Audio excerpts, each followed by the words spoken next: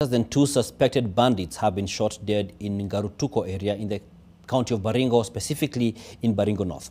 Police there say the two were in the company of 9 others who escaped with gunshot wounds.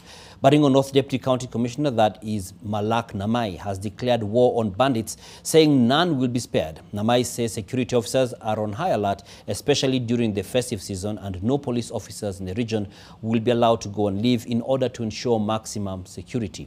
4 people have been killed and 2 injured in the past 1 month following bandit attacks. Interior CS Kithure Kindiki has made a number of visits to Baringo over rising insecurity.